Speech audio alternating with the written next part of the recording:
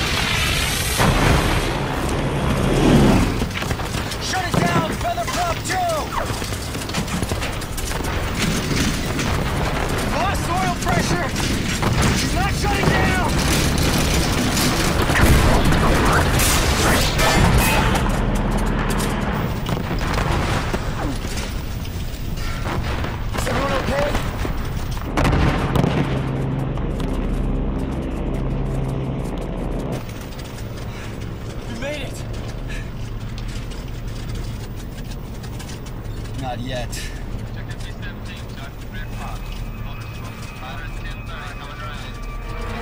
Bandits! 12 o'clock! Someone get to the top turret now! Motion to your wingman. Get them in as tight as they can.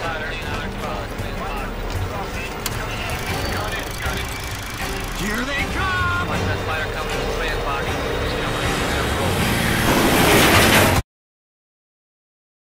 No, first of all, there's no science in fighting a war. It's luck.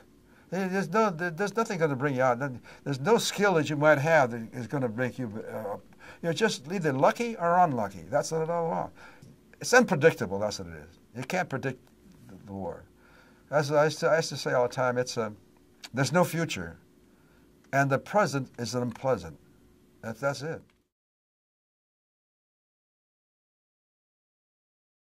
On the ratings were raised. If a person dropped out, four guys wanted to take that position, place, and fight because they thought this mission was going to be a fantastic mission. Oh, there was a. You got to remember that at the beginning you think that this great. You know, the Americans were great. We all wanted to go. It wasn't like somebody who thought, well, hell, you know, it was a great mission. We're going to flank and land in Africa, and the people going to Swifer are going to come back. It was we thought it was going to be a great run. But then we got into it. Hell, you know, it turned out to be a disaster because they shot the living Christ out of us. Let's face it. They learned how to. They didn't come back from the rear anymore. Now they started hitting you from the front. Coming from the front, they'd come in mass and they could hit you because you have a plane like this, a plane here, and a plane here, down like, and you got a better chance of hitting somebody from the nose. First of all, they wanted to shoot down the lead plane. That's the first thing they wanted to do, because they knew that they had discovered the fact that we all dropped off in unison on a target. We didn't drop individually. And so the lead plane was the person that was going to lead the bomb and going to drop the first bombs, and they would all salvo off that lead bomb. So they would always target the lead plane if they could. But like anything else, you know, they had their problems too. The aerial gunnery is not exact science, I'll tell you that right now. You're going at 500 miles an hour, and you're going at 160 miles an hour. Your rate of closure is unbelievable. So that it's they're having a tough problem,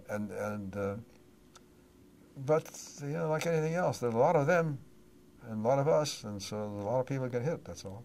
I don't know how many different. I couldn't claim anybody after that. I shot at more planes than you can believe. All I could smell is the ammunition that you use. Ammunition all on the floor like this, just covered. The guys in the back, the tail gunner, didn't fire a gun one whole time.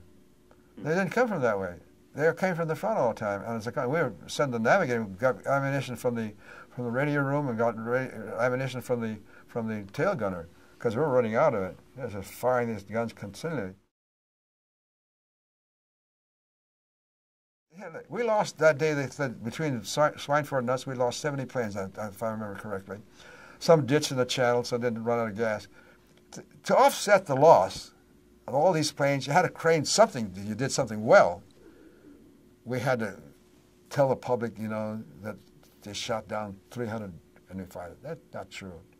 And they know it's not true. It's a strange thing about what certain conditions do to you and your mental attitude towards life. It changes completely. As I say, the war is an impersonal war. You drop your bombs, you kill all these people. The most important thing you've got to remember is that all those people down the ground are building things to kill you. To tell you the truth, I didn't feel bad about it at all. I didn't. I didn't think about kids. I didn't think about women, old ladies. I didn't think about that.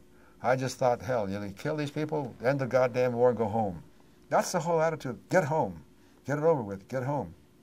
Whatever it takes to do it, do it. You know, you're pretty ethical in many ways, but during the war, your ethics kind of disappear because you're not, thought of life, forget it. You're not, you know, it's not that important anymore. Where you was, as a citizen, life was very important to me. The other person's life. During the war, the other person's life was worth so much as you knew him. That was it. You know, you lose that this sense of not even mortality, but because you know you're not gonna, might not make it or make it. But your ethics is about, you know, your thought about your fellow man. You know, when you really think about your fellow, you think about good people, doing good things for people. The war, that all changes. You're not thinking about doing good people. In fact, to tell you the truth, you lose a good friend, you don't mourn him forever. You know what you say? Thank God it's not me. Now, that's a hell of a thing to say, but that's really what you feel because you're still alive. He just hit the ditch. They didn't make it.